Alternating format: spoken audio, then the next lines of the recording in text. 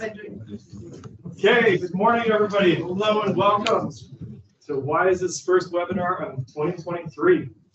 WISA Talks, Drones in Science and Industry. I'm Derek Robinson. I'm an associate professor in the Department of Geography and Environmental Management, and I'm also an associate director for WISA here at the University of Waterloo. I'd like to send a big thank you out to our community of industry and government partners, students, staff, faculty, and friends who have joined us virtually today. And I want to welcome our in-person students enrolled in Geography and Aviation course titled Remotely Piloted Aircraft Systems, Knowledge Requirements. And before we begin, I want to, and the University of Waterloo would like to acknowledge that much of our work takes place on the traditional territory of the Neutral, Anishinaabe, and Haudenosaunee peoples.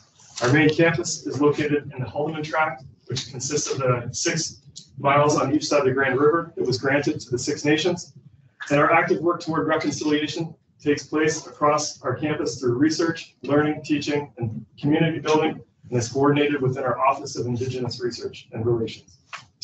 Now, WISA is a research institute at the University of Waterloo with a mission to be the world's leading hub for sustainable aeronautical research, technology, and education. The core of our work is to foster interdisciplinary research, cross-sector partnerships, and experiential learning towards sustainable future for the aeronautical sector. So thank you for joining us again in this WISA Talks webinar, within which we'll bring together panels of academic and industry leaders for a deep dive into the significant challenges and opportunities facing the future, social, environmental, and economic sustainability of the aeronautics sector. At WISA, we consider the 3 pillars of sustainability: economics, environmental, and social. In our previous webinars, we've discussed each of these pillars in great detail. Those webinars, along with today's and future webinars, are available on our YouTube channel if you would like to see those. So today's WISA Talks, Drones in Science and Industry, we'll hear about a variety of applications of drones that involve remote sensing, mapping, crop spraying, real estate, and infrastructure inspection, among others from our panelists, as well as discuss the challenges they faced in the drone space and how they've had to overcome them. Before we start, I'd like to introduce our panelists today.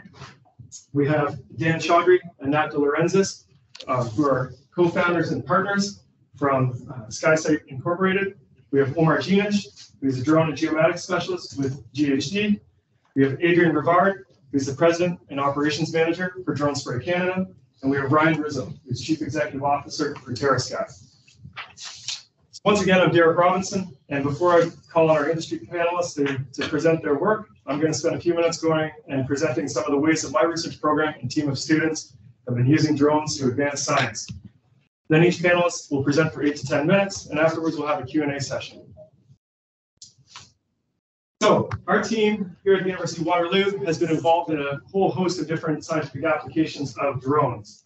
And that's really taken place because my passion is in modeling human decision-making and looking at how humans interact with the environment and how they're affected by the environment. But when we build those kinds of models, what we find is that a lot of the natural system models are validated and calibrated at scales that are much larger than the scales at which we make decisions. So natural system models that are working and operating at, for example, a river basin or a watershed level. But most of us are making decisions at the scale of a property parcel, or farmers at the scale of a farm field. And so that got me into the idea of how could we collect data that represents those scales of natural system processes, and that took us into drone operations. So the exciting part for our team is we're constantly bringing in different types of equipment to get a holistic vision, a holistic representation of what's happening on, for example, a farm field or in an urban area. So I'm going to run through a bunch of different types of applications that we've been doing to advance science, one of which has been plant mapping. So we've had students go up into the high altitude regions of the Colorado Rockies, where we've been mapping plant communities, wetland plant communities. We've been out in different wetlands around southern Ontario, trying to map Phragmites. And what's amazing about this, to the ability to change our altitude of the equipment, we can actually get centimeter level resolution data, which means that we can identify individual stocks of Phragmites plants. Okay. And this has taken us into other areas in terms of looking at crop and ecosystem health with common metrics like NDVI, but also individual plant mapping with different plants inside milkweed, which is essential habitat for monarch butterflies. So what we've done on that particular project is we've systematically changed the altitude of the aircraft. We look at different types of flight parameters and see how we can accurately capture the count, the size, and different information. What's also exciting is there's been incredible advances in image classification that enables us to automate the identification of these individual plants. So when we get down to the sub-centimeter level in terms of our image resolution, we can actually use object-based image analysis to identify individual plants within our data, which is really exciting. And there's all kinds of different uses in industry and government for they could be used as a proof of success for a permit closure when there's been some sort of resource extraction and they are rehabilitating the landscape and they need to prove that they have rehabilitated that. Insurance or warranty claims for different types of plants and other features that have been put in the landscape, and there's a myriad of other uses. Next slide, please. We also do a lot of work in carbon accounting. Okay. And this is, takes place at a number of different scales, the national scale where we've got national greenhouse gas inventories, but also the municipal scales where they're looking at natural asset management. And so we are typically using LiDAR data for these types of work and using those data to create a benchmark because there really is a lack of a benchmark of how much carbon is stored in urban areas, for example. And so we can actually use LiDAR, use different sensors to generate new kinds of data. We can challenge existing approaches, in this case, for how we assess and measure carbon, quantify the error and uncertainty associated with carbon, and automate procedures like we just talked about with the plant identification for estimating carbon. Then taking this back to how humans are involved, we can then start to see how the individual decisions of each property owner aggregate to affect citywide canopy cover, carbon storage, and those sorts of things. Also even kind of dabbled in archaeology. So my grad student, Brandon Guerra, and I have gone to the United Kingdom to work at Herstmonceux Castle in Southeast England. And here we use a variety of sensors, including LiDAR, to try and isolate the topographic variations in the landscape to see if we can uncover artifacts in the landscape or building footprints that have been covered over time. So this is a huge 600-acre estate where we've looked at areas where there was a 1940s Royal Air Force base in the UK, trying to uncover building that used to take place there. There's old Roman ruins that we've tried to identify new features that haven't been extracted, and then provide some really exciting visuals of the castle itself. Now that same process for acquiring the terrain to look at and see what kind of geometric features might be underlying that natural system for archaeology, it's also something we can use to better understand stormwater runoff. So here's a point cloud generated from a neighborhood in Kitchener, Ontario, where we can then strip the landscape, next slide please, with of the trees and the vegetation and the homes to get a digital terrain model, an accurate representation in our topography at a very high resolution. So we're typically on the order of 1 to 2 centimeters.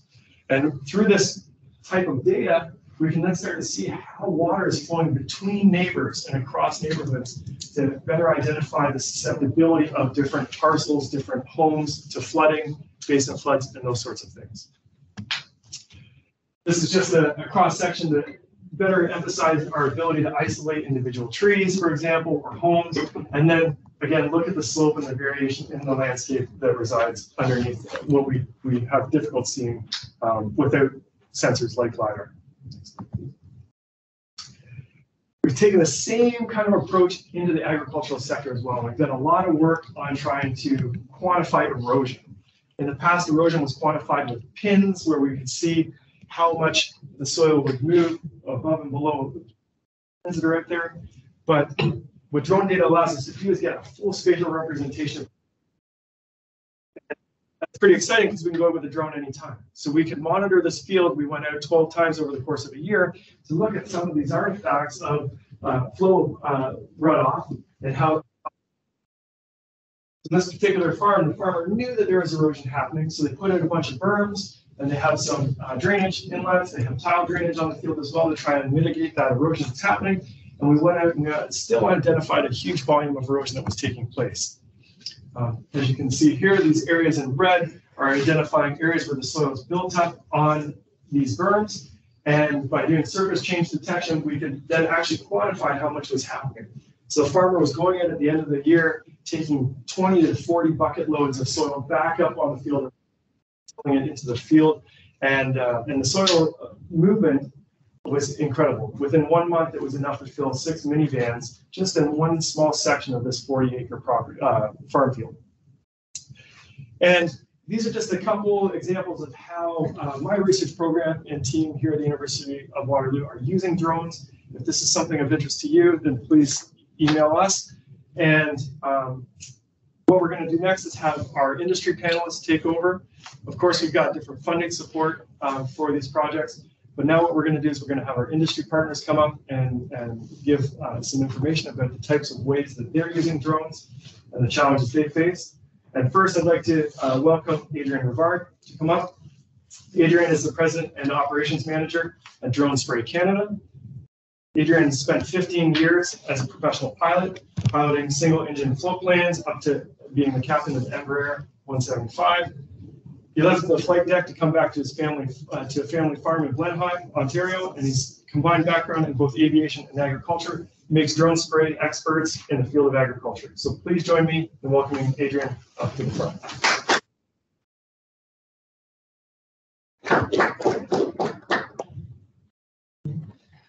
Thanks, Derek. So, yeah, that's me. Yeah, as Derek said, we're into our 3rd year of drone applications, so we specialize more so in. We've done a lot of drone mapping, the agricultural sector as well. Again, myself, 15 years, and then going back to Chatham, Blenheim, 2018, run the family farm. As I said, mixes everything. Started flying as a teenager, little model airplanes, kind of like licensed airline agricultural applicator. Brian's not with me today, but he started with the company a couple months ago. He's also a drone pilot, so a business development guy, and he was born and raised on the farm, 13 years in ag retail, and also 13 years in crop protection research. He's also an exterminator. All right, so that's our company. Let's go spray some pesticides. United States Roundup, that'd be great. Yeah, we can't do that. So early in the industry, a bunch of pioneers kind of decided that drones, of course, have small payloads. Let's go and spray at like 2 liters to the acre, and that's a really, really high concentration of pesticides. In order to get coverage on the plants, you got to go with really fine droplets to actually get that on what you're actually trying to spray. Those are very prone to drift, and of course, since every droplet is basically a nuke with whatever pesticide you're using, it's very, very dangerous for the environment. That's not really a great thing to do. So they basically set an outright ban on basically every pesticide out of a drone. They don't see it as aerial, they don't see it as a ground application. So there's different organic products people always try to get us to apply. This is my poster child. It's called Veg-All. The active ingredient is canola oil, 96%. It's a miticide. So again, a lot of orchards and stuff will put this out. So I'll ask them to put this stuff. It does have a PCPA number, which means that it's pesticide. So I asked my friends at Health Canada, and I said, hey, obviously I can't apply this because it's illegal. If I go to Costco and buy some canola oil and put it to the drone, is that illegal? And they said, yes, we're still using an active ingredient to control the pest. So it really limits what we can do. Next one. So yeah, aren't other countries doing this already? Yeah, in the States, the EPA, their version of Health Canada, would mitigate or regulate the pesticides. They say if it's an aerial label, you can use it on a drone, but they're the kind of opposite. The FAA says, well, if you're doing an extermination or modifying plant biology, you need to be basically the same licensing as a helicopter company or an aircraft company, so Part 137. That takes about 1.5 years to get those approvals, but they're happening. Yeah. Drones have been used a lot. Again, when I was flying model airplanes, it was like, oh, those little helicopters are flying rice paddies in Japan. It's coming someday soon. And again, one of the big things, though, is a lot of this stuff that's been going on is mostly in Asia, and there's a lot of differences in practices in like spray and agriculture there versus here. So we'll take a quick trip around the world. In North America, there's a video. When we talk about spraying, everybody thinks more about this sort of stuff versus in Asia. Go ahead. This comes out of DJI's marketing for their MG series. This is about 5-6 years ago. So you'll notice big differences. The way their fields are planted makes no sense versus here. They're small fields, kind of weird packets. And again, talking tons of coverage. And their method of conventional spraying, they show right here. Yeah, the backpack. That's totally night and day. A big giant sprayer like that versus the guy with the backpack. It's completely different. And also notice the guy with the backpack has no face mask or PPE on. That's not how we do things here. It was actually kind of funny on Twitter the other day. I was bugging Jason DeVoe. There's a guy who's trying to sell some stuff from China and like these like air blast sprayers who walk behind. And on all their public, like their promo videos, there's just guys walking with it like in flip flops. It's like it doesn't work here. So anyways, real quick, yeah, North America, big pool machines, big capacity. We spray a lot of carrier, so we're spraying 3 to 5 gallons per acre typically when we use the drones, versus in Asia or other parts of the world where they're trying to get down below 2, like really, really low volumes. So that means you can cover more in flooding. Yeah, over in Asia, still using backpack sprayers and weird equipment. Backpacks, so weight is a big factor. And one of the foliar fertilizer companies I work with, Alpine, they usually here in North America sell stuff by the jugs and giant totes, but they have in Asia they sell fertilizer by 100 milliliter bottles, and that's actually designed to pour right into a backpack. So it's just completely different ways of doing things. Yeah, again, fine spray. Operator exposure is everywhere. Next one, please. And here's an extreme example. Also from Twitter.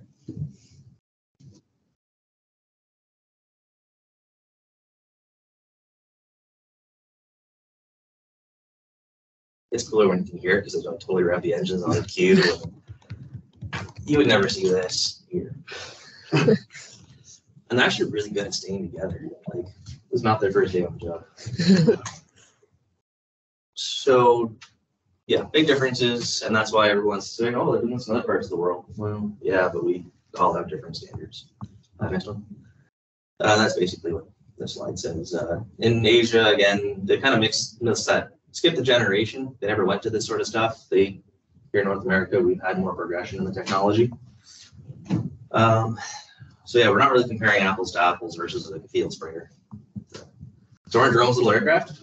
Makes sense, right? They're off the ground. Go ahead. So when I look at an airplane spraying, this is what we see. Trees aren't moving. Just laying a nice, pretty swath. That's how it goes. Next, please. A drone spraying, this is at 3 gallons to the acre. All this turbulence. That's what we're dealing with. That's what makes these things really prone to drift. And what really, again, makes these complicated to spray and spray accurately. So there's a huge difference in flight dynamics. If you're looking at an aircraft versus a drone, what keeps a drone from being on Mother Earth is thrust, right? An aircraft, whether it's a helicopter or an airplane, is generating lift. The helicopter is spinning a wing, making lift. They have limitations, like the nozzles can't be more than 60% of the rotor span or wingspan. That's so that you're out of the wingtip vortices and to clean air, so you can actually lay a swath. Drones, again, the only thing keeping that off the ground is thrust. These little guys shut off. Trust me, it goes down. You know, there's no glide, there's no auto rotate. So that's where, again, drones, we're working at moving 2 fluids. We're moving both the air and the actual spray in that air. Next, please. So in orchards, you'll see like an air blast sprayer. It's a fan that's blowing chemicals. This is kind of our best analog. But you see it's moving vegetation, blowing chemicals in there. That's how that essentially works. Here again, we're doing an orchard application with the drone. And you'll notice again, it's blowing stuff right into the crop. And actually, this is part of a residue study that we did last couple of years for the Agri-Foods Canada. And their comparison spray is at 1,200 liters per hectare with a ground air blast sprayer versus us at 60 liters per hectare with the drone. So they take the cherries and then they harvest them, test them for efficacy and residues. And we're actually the same efficacy as the air blast sprayer with a fraction of the water. Same thing with the residues. So that's a big concern that the government has. The residues are very similar. Yeah, lots of data to be collected on the spray drone stuff. Everybody's super excited about it. But there's a whole lot of different parts to the puzzle. It's not just as easy as throwing chemical on the drones and one fly. So here Jason DeVoe and I throw on some UV dyes at the drone, just to get kind of interesting, see where the spray goes. At nighttime we go with UV lights and see where it goes. It's kind of fun. Makes the drones look like a rave. So yeah, this is again, things that can happen with the spray drones. You'll see two tracks here. This is actually out of a DJI T10. It's easy to do things like this. Here's a whole list of things that can cause that to happen. And again, so when we're talking about residues and proper deposition of the actual drone, if you have, like say 2-3 times the chemical here versus here, where it's almost actually here, this is an herbicide. This stuff's still alive. It's just not easy to kind of say, well, this is safe food to eat, this is not safe food to eat, or again, if we're looking into resistance problems. The way that we have resistance is things like this. You're giving plants a sublethal dose, and it's developing tolerance to that product. So if it's glyphosate, for example, it's keep on getting sniffs and sniffs and it doesn't die. Well, now the next couple generations will be glyphosate resistant, and now we lose that tool, and we have to find new chemistries to beat this with. Yeah, one of the things we do too is, that's fine. We put these rolls, they're like calculator tape, probably like a grandpa's old adding machine, and we spray blue dye over it on these boards. Looks like this.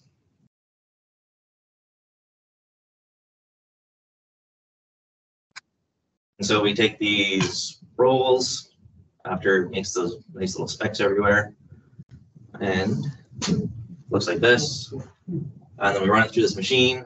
I'm getting the first production model from my buddy out in Lansing. And so we can actually model the spray deposition, count drops, or again, coverage.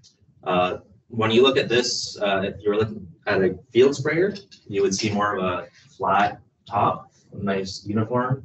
Here are these dips. This is what causes that streaking. So it's, again, the application technology still has a long ways to go before we actually have a nice proper slot.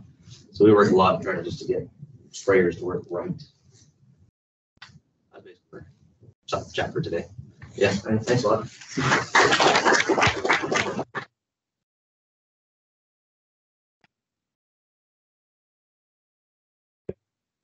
Next up, we've got Dan Chaudhry and Nat Delorenzis from SkySight Incorporated.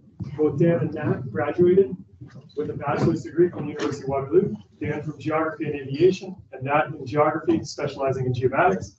Dan's a commercially licensed pilot and Transport Canada advanced RPAs operator and reviewer, and Nat's also an advanced RPAs operator.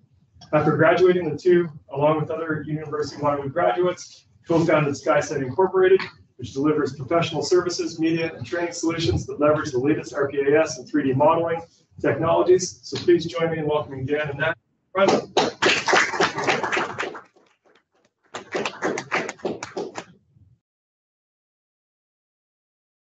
Hey everyone.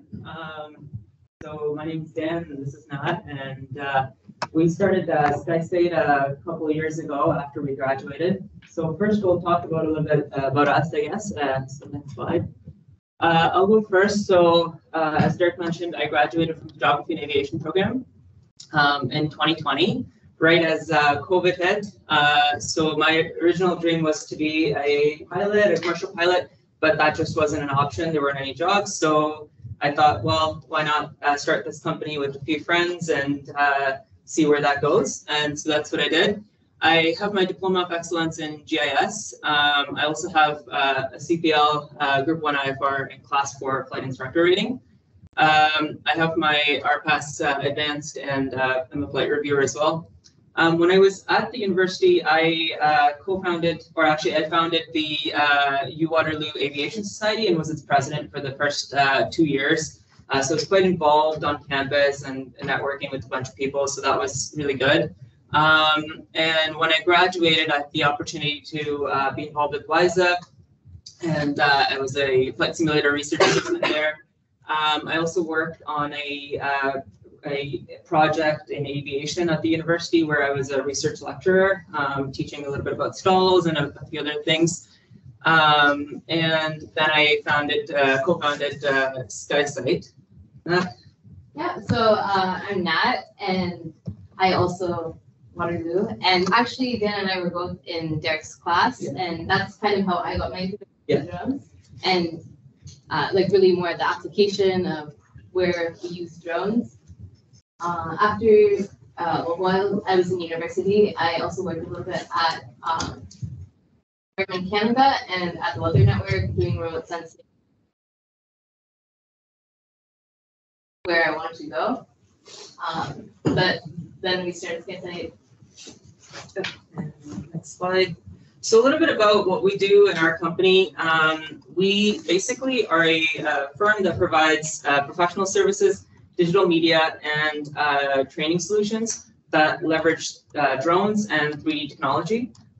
So we have three sectors that we do, which is, as I mentioned, professional services, drone media, and training. And so a few videos there that show some of the stuff we do. On the next slide, so this dives a little bit deeper into the specific services that we provide. On the professional side, we do 3D models and building plans as well as building information models. We also provide full architectural services in partnership with a architectural firm, where we're able to use our drone modeling and ground level 3D modeling technology. So we are able to provide full building permit drawings for businesses. We also do aerial inspections that's mostly buildings, solar roofs. We can also do wind and infrastructure. We also do work with geospatial, so mapping as well as spatial analysis. And we're just moving into getting a partnership with someone in land surveying. So we're going to attempt to do that as well.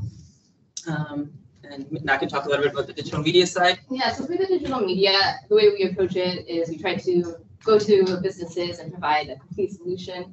So that consists of three major services that we provide. So our drone media, so photos, video, FPV, interior FPV footage, and then 3D virtual tours. So they're just like interactive ways, you've probably seen like real estate tours or like Google Maps, so you can navigate through spaces. And then we also capture spaces just with photography, and we do like the editing in-house. And then another service we provide is just event media, aerial event media. And recently we were approved by Transport Canada to provide training. So we provide the basic and advanced exam preparatory courses. We also do TC certified RPAs flight reviews, and we do flight training at our office in Burlington as well. Okay, so we thought we would go over a couple of projects that we've done recently, just to give you an idea of some of our workflow more on the professional side of things. So one of them is a project we did for the Ash Group Cement Company. They have a plant in Mississauga. So we did a preheater tower inspection as well as some other modeling for them. So we'll go over that. Very recently, actually, about a month ago, we did a project in Ajax for a restaurant.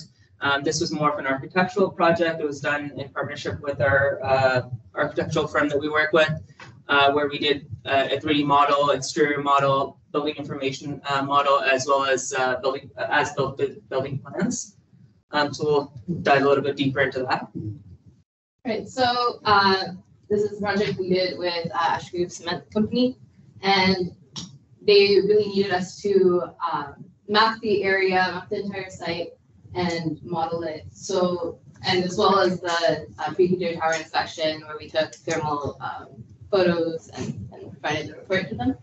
So this site, it was a pretty large site, and 230 acres, and it was kind of a full day job. So we really had to plan it out. We met with their team and kind of discussed what they were looking to do. So because it was in operation, we had to, and you can't fly drones overhead of people unless you have a parachute.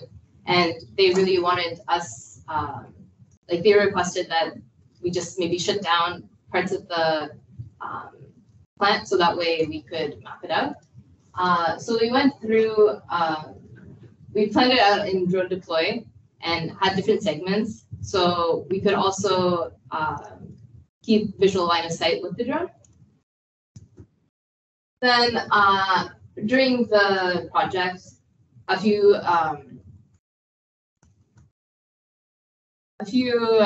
what's the word I'm looking for? A few things that we took into consideration was the airspace that we were in. We were in G, so all good. And then some of the other considerations was it was winter, so our pilots were on site the entire time, 7 hours. Very cold, so we just had to make sure to take turns. We were wearing proper PPE, hard hats, vests, warm clothing. And some of the obstacles and threats that were on site was that there was a chimney stack. We were flying at 400 feet, so we had to make sure to avoid this because it was a lot taller. So we just made sure to plan around it. And am I missing anything? Challenges, everything else? Yeah, it was just the chimney is quite tall. I was on site for this one, so chimney was quite tall. So just making sure we had line of sight with that when the drone was passing by, in case there was any, deviation from its path, we would have a procedure in place for us to stop the flight immediately. As not mentioned, the other thing was we worked with the safety team in Ash Grove, and they, even though we could provide a solution with the parachute, they just didn't want to have anything to do with it, and they shut down, basically, as Nat mentioned, their plant in segments for us to map each segment separately. And so everybody, all their workers, this is a huge site, had to go indoors for that portion of the time that we were mapping that segment. So those are some of the challenges that we had with the planning and so on. Yeah, and then on the next slide, you can kind of just see just the entire space that we mapped out and modeled. I think in a little bit, you'll be able to see, those are all the photos that we took, and you can see around the preheater tower there, a higher density of photos. And in drone deploy, it's a nice tool because when we deliver it to clients, then they're able to click on the photos, and for the inspection, they can really see the high resolution photos close up, and as well as thermal. Yeah, and because we use drone deploy because it is online based and it has that advantage of collaboration and being able to send that to the client. So the fact that we were able to send those images to them, and this is a huge site, like it's kind of hard to tell the scale of it, but when you're there, that preheater tower is like a 40-story building, and being able to get all those images, that was kind of the main advantage of using that tool. Mm-hmm. And we also use Microsoft's Metashape to deliver the model and just trim the model. So this was another project that we did recently. It was a restaurant renovation. It's about 6,000 square feet in Ajax. So the things that we delivered for this on our end were the 3D interior and exterior models, the as-built building plans, and the building information model. So again, in terms of safety, before every project, we do a safety assessment. For this one, it was in a plaza that's pretty, pretty hectic. There's a Costco there, so there's a lot of traffic. So just looking at that, we had to, make sure that we were cognizant of bystanders and aware of that sort of issue. So with using a parachute, it does reduce the flight time a decent bit. So for this situation, because the area that we were actually mapping didn't have high enough traffic, we felt it was just better to fly without that and pause the flight in case there was a bystander nearby, which I don't think actually happened. So that was okay. In terms of meteorological conditions, we actually ended up going out twice. The first time that we went out, we expected the winds to be within what our tolerances were, but they didn't end up being, they were a bit higher with the gusts. So we ended up having to go out again another day to map it. So that was kind of the issues there. Airspace, this was in Class G, so no prior approvals were necessary for that. In terms of obstacles, there's just a few wires. When we do the sort of photogrammetry modeling for being able to create BIMs, we have to get enough data of the exterior, especially low down for buildings. So flying lower down, being aware of other buildings and power lines and that kind of stuff is more relevant there. So that was kind of some of the challenges that we faced. So that's kind of the planning and on-site.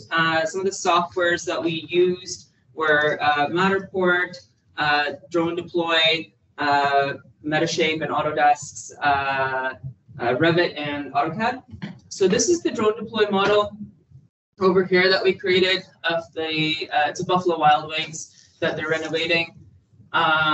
So we are able to kind of see this, and it's also a great collaboration tool for our partnered architects and their clients, and having everybody work together, because generally on this sort of project, there's engineers, there's other people involved, and there are firms involved. And so having an online tool where they can go through and there's a documentation of what's there, they can see and collaborate and work on the design that way.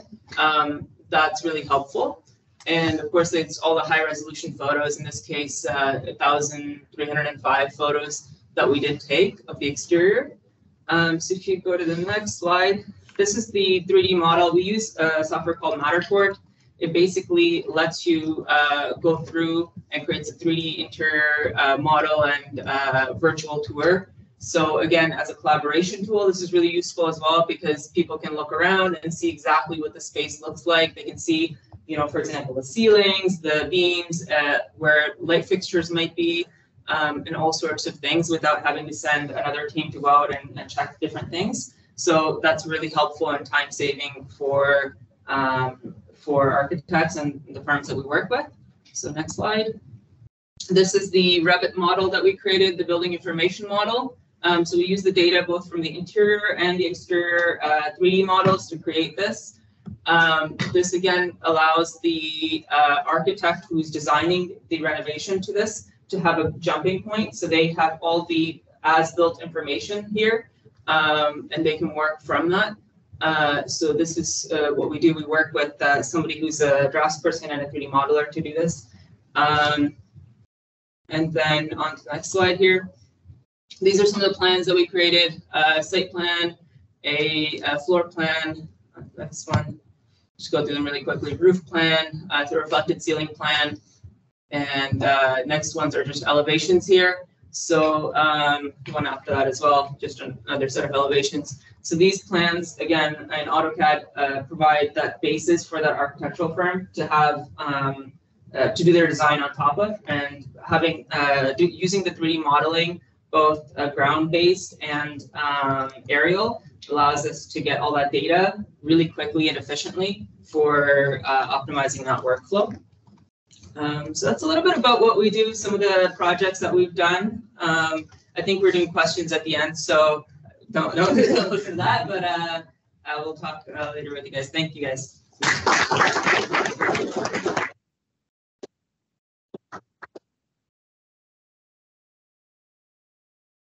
Okay, thank you, Nat and Dan. Next up, we've got Omar, who's the drone and geomatics specialist at GHD. Omar is also an alumni of the Faculty of Environment here at the University of Waterloo, acquiring both his bachelor's and his master's of science in geography and environmental management. Omar and I spent a lot of time together during those years, and his ability to mix and conduct comparative analysis between drone and satellite data was incredible and impressive. His diverse technical skill set, as well as his great personality, is what's likely led to his position at GHD. And with GHD, Omar pilots a number of different RPAs technologies, which we'll see some of today. He's also in charge of developing software for processing and analyzing RPAS imagery through the use of machine learning and GIS for a range of clients across North America. So please join me in welcoming Omar up to the front.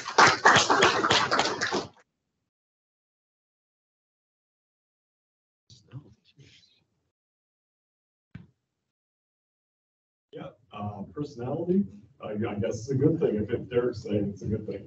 My name is Omar, as Derek said. I work for GHD. A little introduction about myself. I was sitting where you guys were sitting just a few years ago. I was a student in geomatics before coming and doing masters with Derek, because he showed me drones and I like the drones, and it's been smooth sailing ever since. After finishing up my master's, I started working for GHD, which is a consulting company just down the street on Phillip, and I've been a drones and geomatics specialist with them for about 2 years now. My focuses are mostly around kind of vegetation and applying drone technologies in that for vegetation analysis, as well as incorporating that into programming, trying to automate lots of processes and trying to get some metrics and products out of that. So as a little bit of a background before my working, I did do a master's thesis with charming Derek over here. We're looking quite different than we do now in that photo. But Derek and I worked on kind of integrating drones into agriculture, trying to compare the accuracies, the usability of drones for determining certain metrics for agriculture compared to existing methods, field data collection and satellite imagery collection. Next slide, please.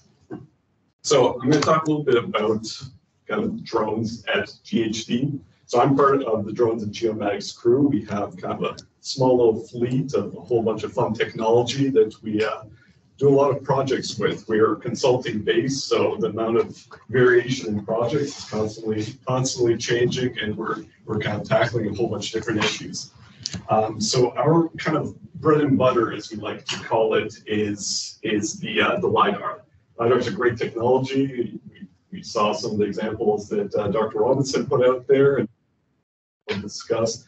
It's a great technology because it can be very, very accurate in that from a airborne system, which is usually a trade-off. When you're sending something up in the air, you're usually losing out on some accuracy or precision there. But LiDAR's penetration and accuracy is very, very useful for a wide range of applications. A great other aspect of LiDAR is you can use it during the day or when you're going around and just capturing imagery to create photogrammetry or whatever. As soon as that sun starts going down in December, nah, it's not happening. You're going to have to cut that flight short. LiDAR can just continue going and collecting that data. So kind of the products or deliverables that we at GHD do with LiDAR is kind of split into two pieces. LiDAR can collect stuff in multiple returns, as it's called, which basically, in case it'll shoot one laser and then it'll shoot another laser in our case. And what you can do with those laser returns is you can have all this data, nice little canopies, shapes around there of non-ground features, but you can also permeate through that kind of stuff and get just a bare earth. So we work with both that data. We work with processing bare earth models for creating digital terrain models for construction companies and planning as well as conservation. But we also can just literally extract these trees and stuff from the data and get metrics for stuff like vegetation analysis, again, conservation, and asset collection. We just finished up a huge project in Carson, California, where we completely digitized the city by extracting all of its assets from LiDAR and creating an entire GIS database of the entire area so that they can know what assets are where and when they need to be up. So the other aspect that we work with, which is near and dear to my heart, is multispectral analysis. So multispectral red, green, blue waves, but also integrates red edge and near infrared. So the use of those types of spectral wavelengths can allow us to study how vegetation is performing. Lots of time when you see work with multispectral analysis, it tends to be looking at NDVI and trying to see, is a tree happy or is a tree sad, and kind of ending it there. What we've been trying to integrate with multispectral analysis has been things like going into landfills that have potential for leachate or other chemical abundances in areas which are usually harmful and can cause nearby water bodies to be affected. And going through, flying the multispectral and seeing, is there some vegetation that's an anomaly, something that's growing way bigger than it should be? There's probably a reason it's growing that way, because it has a ton of nutrients and chemicals available for it. So we're able to then pinpoint potential areas where we can tell a landfill company to say, there's probably something leaking out of there. You should probably take a look at that because it's hidden away unless you look at something like vegetation. Another thing which Derek also talked about was detecting species and that. So there's lots of invasive species that come through and kind of just mix into other vegetation, and lots of conservation authorities, lots of governments want to get that stuff removed, but they don't want to send someone out there walking around some swampy, mucky area trying to say, there's one here, let me yank it out. We're able to go around and actually fly the drone and map these locations and pinpoint them so we can send conservation authorities or other companies to go and remove or spray these invasive species instead of doing a mass spray or mass destruction of the area to try to mitigate the issues. Next slide. And the third kind of big thing that we do at GHD is a very common one, where usually what you guys think of when you see drones first time is mapping and surveying. So along with the LiDAR, we tend to create photogrammetry products, which is creating terrain models and 3D point clouds from just imagery, not LiDAR. It tends to have some of its limitations, but it's much quicker and reduces redundancy, because if you're going out somewhere and you're mapping out an area, you might as well create a 3D point cloud out of the data that you collected anyway. You can give it to a client, they'll usually be happy, or you can use it in areas where there isn't too much vegetation, not too much stuff that you need to filter out to get a bare earth model. Be able to just send the surveying up there. And then, of course, we're also able to create very high resolution imagery products. People like to see what their places look like, and that's usually a nice little cherry on top of a digital surface or something like that. So I kind of tackled the discussion about some challenges with drones for people maybe like you guys that might be considering, what is a drone?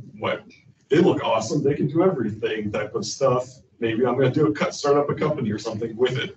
I kind of tackled it from that aspect, because I know when you're into the industry, there can be different challenges that you have. When you're starting off, you're like, what are the kind of basics? So next slide, please. The big ones is cost.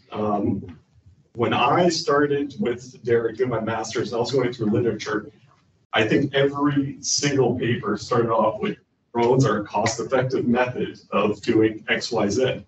Well, they're cost-effective when you compare them to a satellite that costs $1 billion to get sent up into the sky, or paying a surveying company to go and cover a huge area and manually go and collect stuff. They are. But I haven't got $1 billion, and probably lots of you don't either. And so drones can be good, but at the same time, they can get super expensive. The issue is, how much do you be paying for it? What do you need for your company and stuff? Do you need a $500 drone, or do you need a $50,000 drone? And also, lots of the time you buy drones nowadays, they don't come with payloads and that. So you got a little camera on it, but then you get asked to create LiDAR products or something like that. That's even more, and that you don't have that. So that's another investment that you have to put in there. And the third thing is, maybe you went and you bought all these cool technologies that you heard make lots of money and that, and then you go out into the market and turns out there's 10,000 other LiDAR people in Kitchener-Waterloo already collecting data, and the market's low over. And find clients. Next slide, please. So kind of dealing with that kind of stuff, when you start off as a smaller company, you want to focus on maybe 1 to 2 smaller things to do and stuff. You don't want to go buy 50 different products. You just want to go through and have a few. Another kind of limitation is batteries. So we go and fly these drones, but batteries can greatly limit what kind of projects we can apply for, what kind of data affected by different temperatures. We have hot, cold weather and stuff here. We have different types of projects that need drones to fly at a higher battery can be gone in the blink of an eye. So next slide, please. Some of the ways for dealing with with that kind of issue is planning ahead of time more, being able to start to plan ahead, make efficient flight plans to not have to keep going back and reflying an area, because just flying up to 90 meters can drain if you're doing some work. Keep your batteries in warm conditions, keep them in the truck. If you're out somewhere, keep them in the car, don't let them sit out, because that's going to cost you valuable time down the road for trying to warm them. And also, one of the big things I learned is putting LiPo batteries, which is the majority of drone batteries, in storage mode, but you're not using them for months, because those guys degrade really quickly and end up costing you a lot afterwards. Next slide, please. And sometimes you look at a project and you think, okay, I want to use drones, but everything here says I can't use drones right now. I don't have enough batteries. I don't have the technology. Sometimes you just don't. And I know that's against the theme of this talk, but sometimes it's better to go through and look at what you have for your drones, and not like live or whatever, and see, is there other truck to go and collect the same amount of data and collect this kind of stuff, and then take that money that you get from taking that project, reinvest it back into your drones, buy that more battery packs, buy that better payload to be able to actually expand your work down the road, and say no to larger projects. Yeah, we're in an exciting field, great times, and I have lots of cool technology. Hope I was able to give a little bit of information about kind of starting up in that. If you guys want to talk drones, or you have any sort of business kind of, thank you WISA and Derek for inviting me, and the audience members. Thanks so much.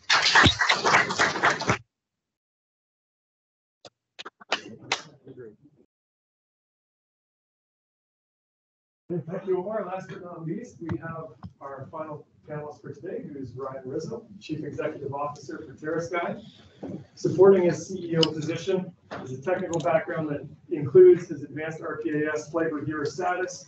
He's a Trimble certified surveyor, and he has a passion to embrace the creative potential of different digital media with TerraSky's data collection. His passion has directed TerraSky to take on a variety of different projects that span from infrastructure inspection to environmental modeling, and some of which you'll get a chance to see here today. However, in addition to standard product delivery, TerraSky also collaborates with construction partners and government agencies in the research and development of 3D mapping software, new sensors and methodologies and workflows. So please help me welcome Brian to the front. Hi, I'm Ryan. I'm with TerraSky.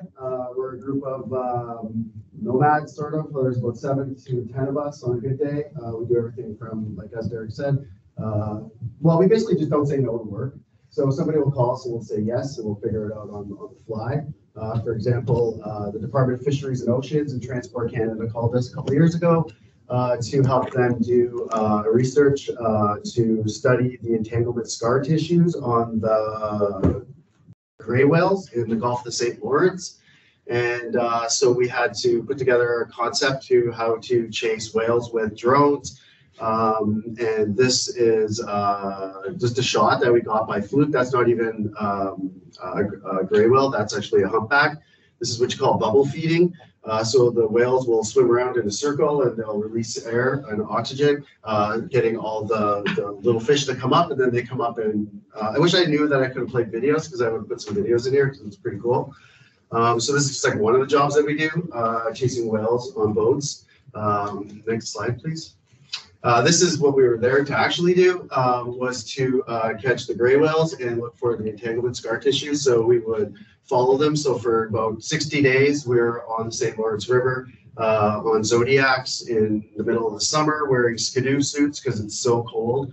And then when you stop, it's really hot. So then you got to take it all off, and then you got to figure out how to take your drone off in this really weird environment with waves and everything. There's us in the background. That would be like our working environment for the day on this job. Next slide, please. We also work with the CN Tower. We do all their inspections, and we work with super cool architecture firm and Quadrangle. So we work with several different kind of facades and BIM and as-built stuff. This is a project we're currently working on. This is the replacement of the gantry on the CN Tower. Gantry is this thing here. That's new, and they were putting it up there. So they hired us to come and fly and build a digital twin of the CN Tower, which sounds easy, but it's not. Like you guys were mentioning, we have to have a parachute, and sometimes they cause more problems than they're supposed to. Next slide, thank you.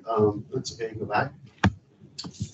Yeah, so just to give you like a bird's eye view of what we're doing, this is the gantry. So what they did was they lifted it all the way up and we followed it. And with some of our drones, we can tell what the wind speed is. So they're using us to determine whether or not they could lift it.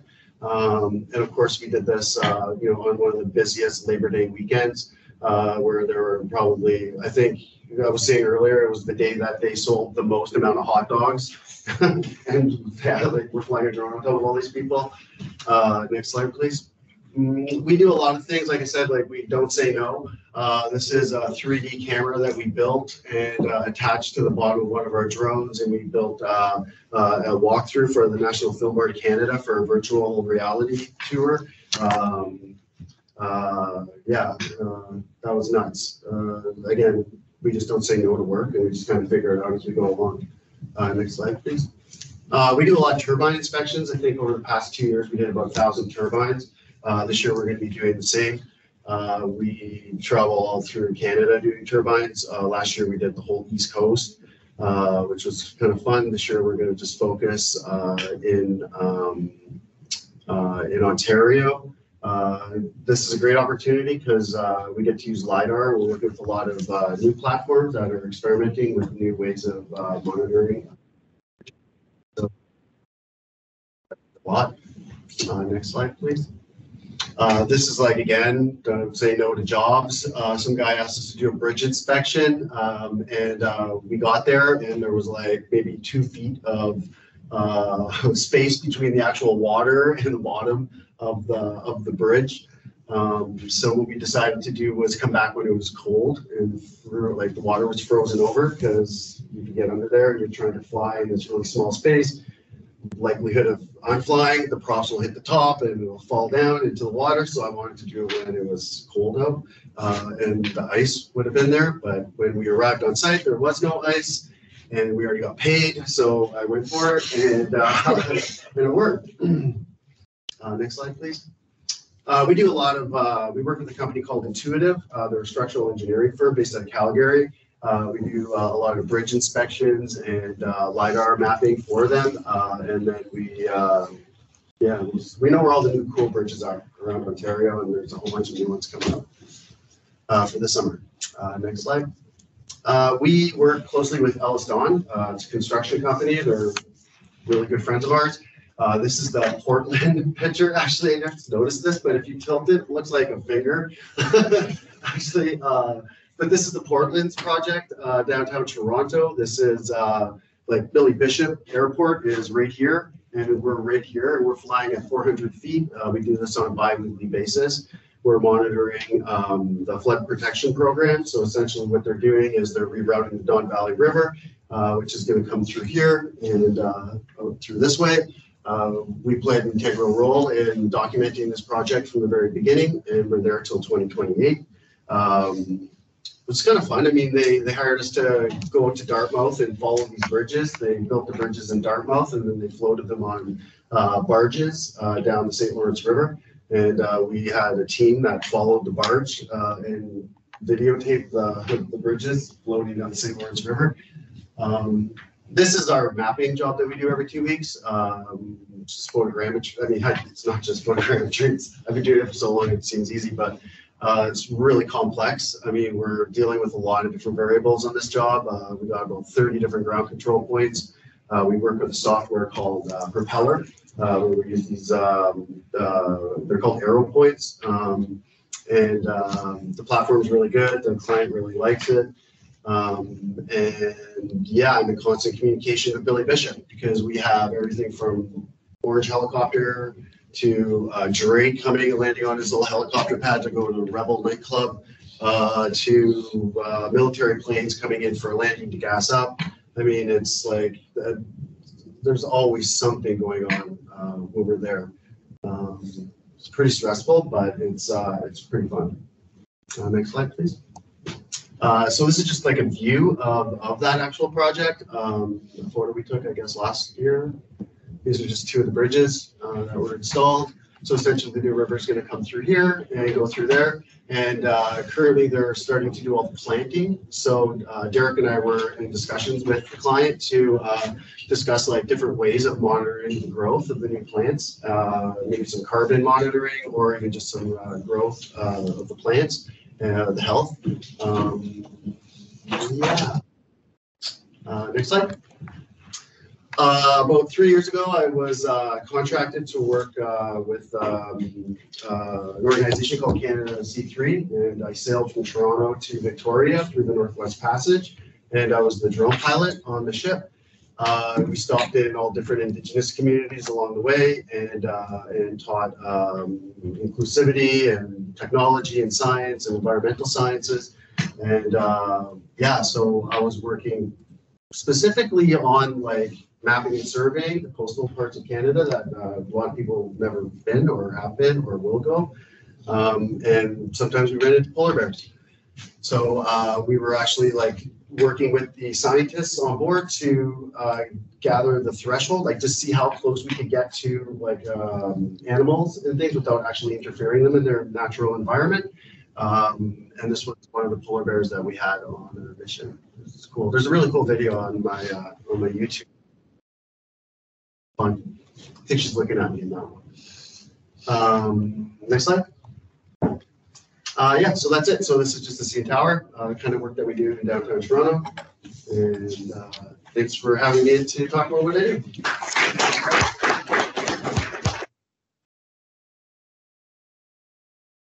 Super. So now when I'm looking for my summer tour of exciting bridges, I know where to go. So next up, we're going to have a panel and discussion session. I want to thank our industry partners for their presentations this morning. And we're going to accept Q&A questions online.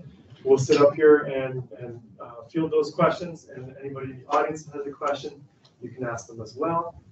So I welcome our panelists to join me at the front here.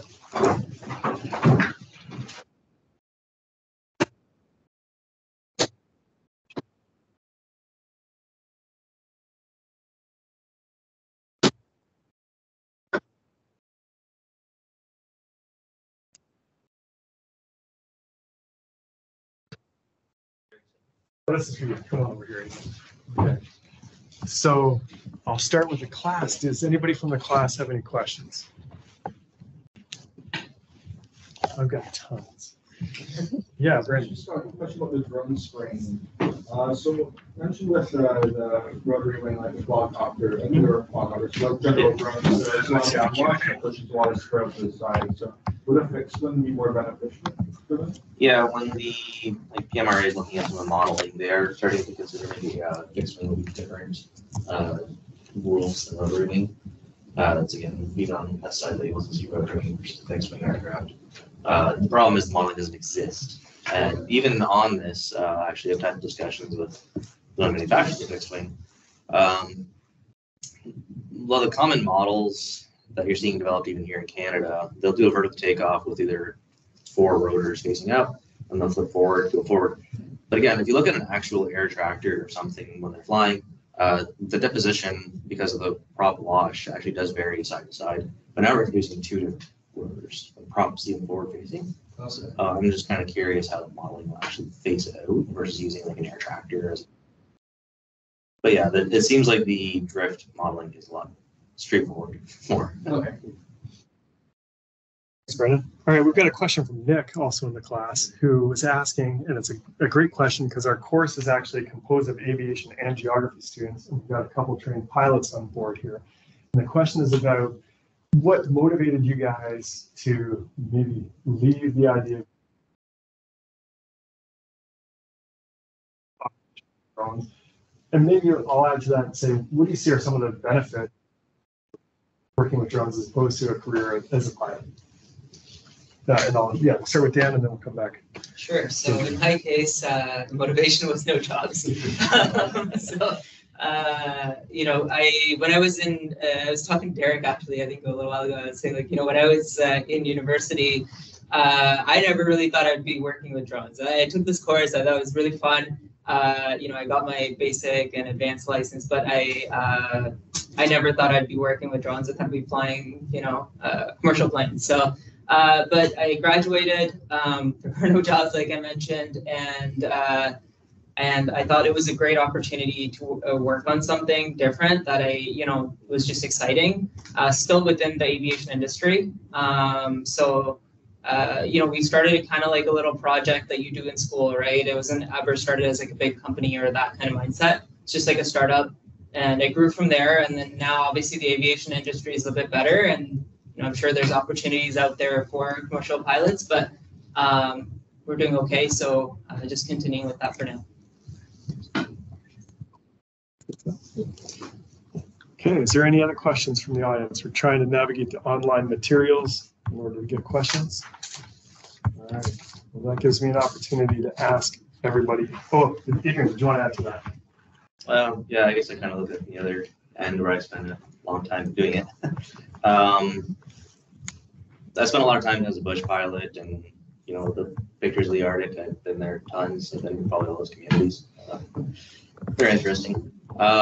We kind of changed away from going to the airlines when we started having kids, and family life kind of necessitated not being stuck in the remote Arctic for a month in a blizzard.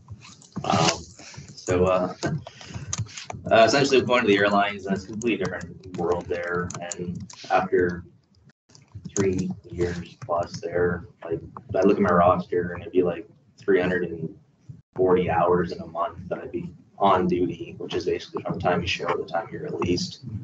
It's a lot of time in hotel rooms. And we kind of we can farm and get into their own stuff, and that way instead. That's it. All right, I'm going to keep it on the aviation side of things for one more question here, and say, there's a lot, I think, of feedbacks that go between the drone industry and the aviation industry. What do you think are some of the impacts that drone activities, drone models, and technologies, how do you think that is actually having an effect on the general aeronautics sector or aviation sector? Do you guys have any thoughts about that?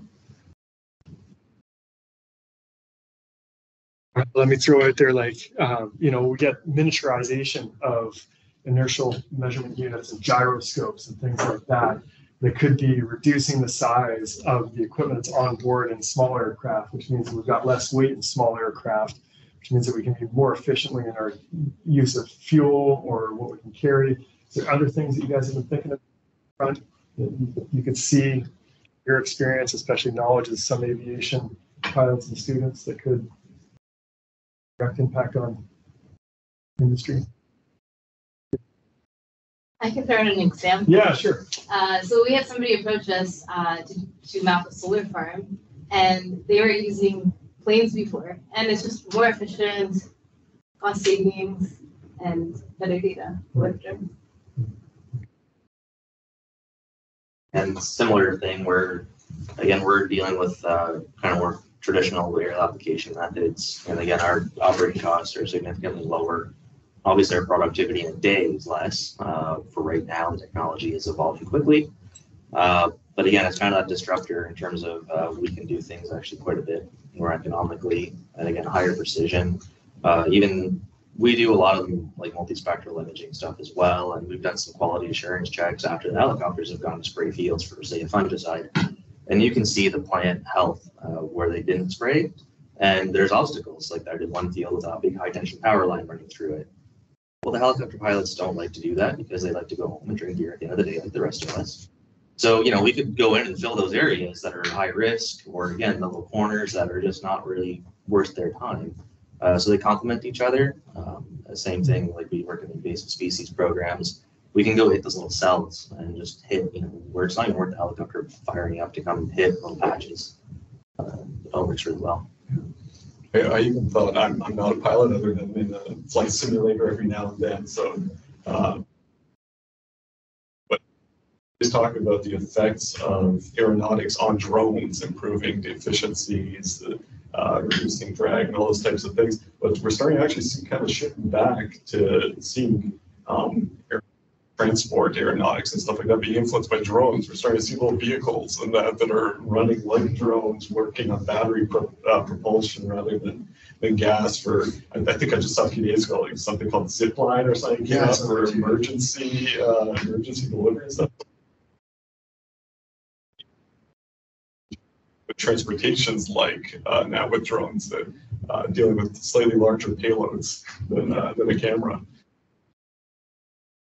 So you guys gave a number of really great examples of different projects that you've all been working on, but maybe tell me what exciting area you'd like to go. If you could expand the work that you're doing in some new way in association with drones and data analyses, where would you take it? And we'll start with Ryan, so you don't have any time to think about it, and then we'll move down to you. Like I said, we just don't say no to anything. So we'll figure, we're constantly trying to innovate on the fly. So there's that sense of excitement constantly. But currently, I mean, we're really trying to master finding, managing client expectations, really. I mean, like that's what we're trying to do. We're trying to find a solution to be able to provide a LiDAR solution that is cost effective. And produces the level of accuracy that the client is willing to accept and work with in their model.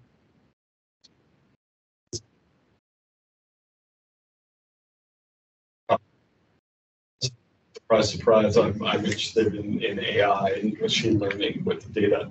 And one thing that I've been excited about as well as my team is we're starting to see this abundance of data being collected in the form of LiDAR, in the form of imagery, and that for different purposes, for driving, for self-driving, all the data is coming in, being used for a small purpose, and then being tossed out. So myself and several of our team are curious about how can we integrate some kind of tool sets and that to work with this data, this abundance of data that's being collected to maybe make things like asset detection more automated. Maybe you just driving down the street, you can make $10 for going down King Street because it collects some assets and stuff that can control.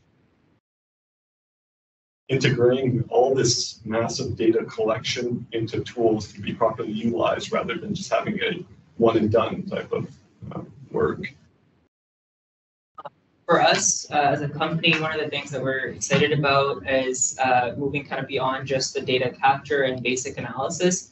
So we've had the opportunity to work with some professional firms, and one of the exciting things with that is working kind of collaboratively with them. And so we are actively trying to pursue integrating some of those professional roles, whether it's architecture related or otherwise, into our company, into our organization internally, and having that specialization there as well. So that's something that we're working on. Yeah, just to add on, we're a startup, so lots of ways to expand, lots of ways to add. Never say no to a job. Yes, we never do. Yeah, for us, again, our holdup is more of the Health Canada regulations, so as pesticides and stuff become available. We get to kind of look behind the curve when we do pilot research, so we see the efficacy and how the products actually work. We see the dangerous parts, but again, it's once these tools become available to the general growers or even industrial vegetation management or invasive species. Again, we work on projects where we're doing some sensitive habitats. And usually they go up machines and trample everywhere and cut out these plants. We can just sit there in the middle of a marsh and just go and hit the cells that we have to take care of. It's an interesting project that I can't talk too much about. Things like this where it's actually just augmenting our abilities to just be more precise. Super. Yes. I'm just curious.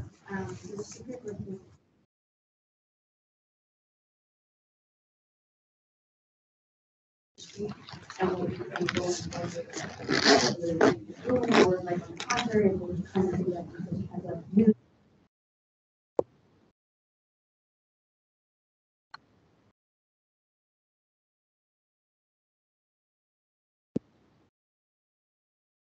I'll just rephrase that for our online audience as well. And I won't go into as much detail, but generally the question is about how do the panelists feel about the existing constraints and rules and regulations on drone activities in Canada, and if that's going to foster or inhibit more activities to take place. Thank you. I think that right now how it stands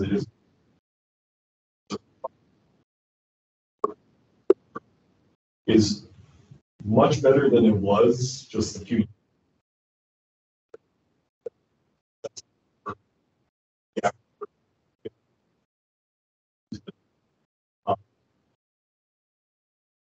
for specific permits to fly in restricted areas is a lot more efficient and easier than have to fill out 50-page applications to just fly over a farmer's field in the past. So in that regard, it's much better. The limitation on site here has kind of inhibited some of the growth, I think, for what drones could be doing right now. Understandably so, because it's still a novel technology, and that's a dangerous kind of thing. But it's starting to see, excuse me, starting to see like Canada is trying to implement that like other big boom in the industry down the road. Like just to add to that, like I do feel that Canada's really like put an effort into help support the innovation in the industry. For a while, they were kind of blocking us because we didn't really know what the technology was and how we're going to take down an airplane with our Mavic. But now everything's a lot faster, right? Like there's that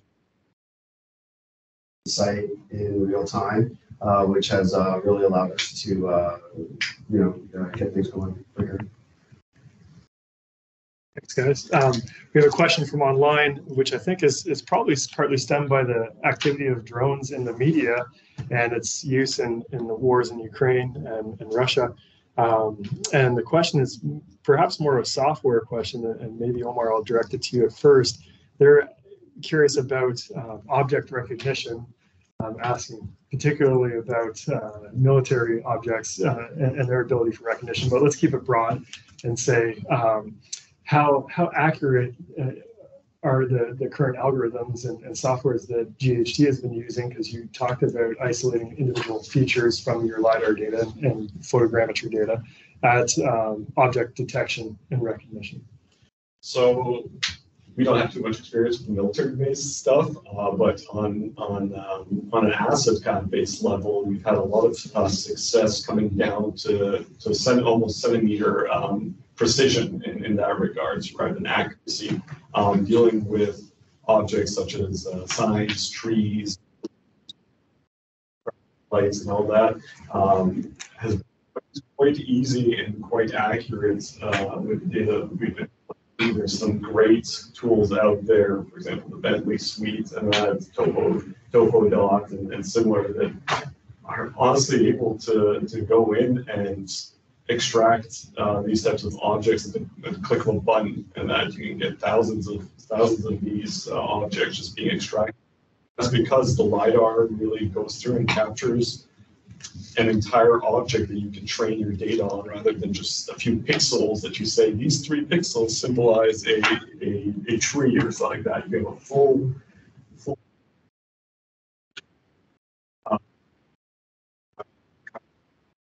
excited about is trying to incorporate object detection more on board on drones, because currently lots of the for example DJI software, they can recognize a face, they can recognize a hand to try to navigate and something's in front of them. But the computational requirements for actually being able to grab an object as you're flying over, process it on board, and export a file is still something that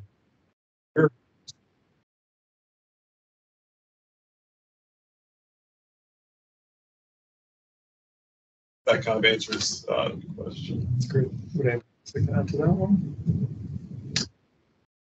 All right, then we'll wrap this up with one final question, which is, do you have advice for the audience who might be interested in getting involved in the drone industry or working with drones about how they should go about doing it, or skills that they should focus on learning in order to make themselves marketable to companies like you all are working for? Just do everything right the first time. like learn how to unlock, get as much experience as you can flying, but do it right. Like, don't be like kamikaze pilot and go out there and try to follow the rules as you go along, because you'll yourself when you're looking for an employment opportunity later. Happening in the industry is a lot of people are just buying drones at Best Buy and going out there, but just unusable because they didn't have the proper permissions, they didn't probably unlock properly, or they don't have the proper certifications. Just go for it and get it all right first time, and just keep on implementing that into your workflow, because if you want to work in the industry, it's going to be mandatory.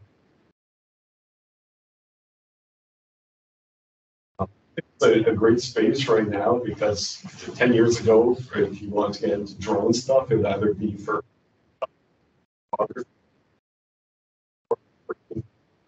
basically for actual academia stuff. But now it's been an entire kind of merger. You're connecting it with construction, with the environment, with still photography, and if that's your cup of tea, it's very accessible. So finding kind of what your focus is and what you like to do. And also, like Ryan said, accessible and not expensive. It's like $10. Get that stuff done. Log some hours. But sign up for a website that you can upload your flight logs to. Get your hours on there. It's great for resume building and for CV building, so that you can say, I've flown here, I've flown there, I've flown X number of hours. I actually know what I'm doing. I didn't just go to Best Buy. Same as they said, get a drone, fly, and try to learn some new softwares. You can often get an education version since you guys are in university, and try to learn some new softwares. Try to experiment with it, play around with it. Another thing too, like I was in your shoes. I was literally sitting in these classrooms not that long ago. So it's just to network. It's just to go out and be involved. If there's opportunities to get involved, while you're at university, it's a really good idea to do that, because I did that when I was there, and honestly, that's helped me out so much. And I think just generally in life, that's a good mentality to have, just to go out and try new things and network with people. Yeah, I think another thing is, at least I know in my GIS classes, everybody said GIS is a tool, and you're using that tool to apply it to different applications. And I kind of look at drones the same way. And now a lot of companies and municipalities, they're using drone technology to do certain applications. So I think it would be, a good idea to go into a field and learn about it and see how you can apply drones. Yeah, I would say not shy away from manual flying. I see a lot of drone pilots that, swipe the take off and off it goes, and then something wasn't programmed right. It's just, oops. So yeah, don't be afraid of manual skills. Same thing like with our spray drones and stuff. Like we're always tight to obstacles, that sort of stuff.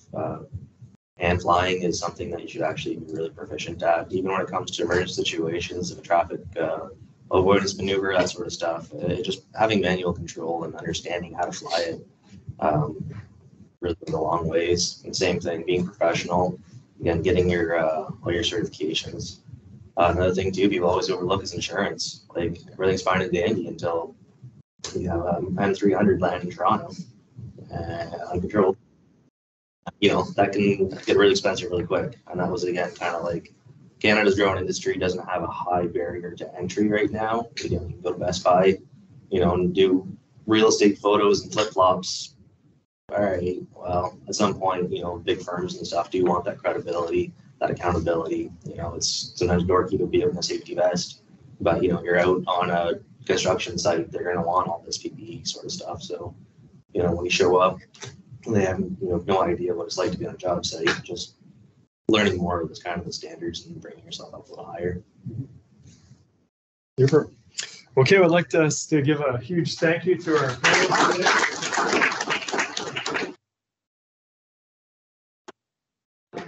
Please keep in touch with us and follow along with our WISA activities on our various social media platforms. All are linked on the WISA webpage, which is uwaterloo.ca/WISA. Subscribe to our newsletter and future updates. And thanks again to everybody for coming. Hope you all have a great day.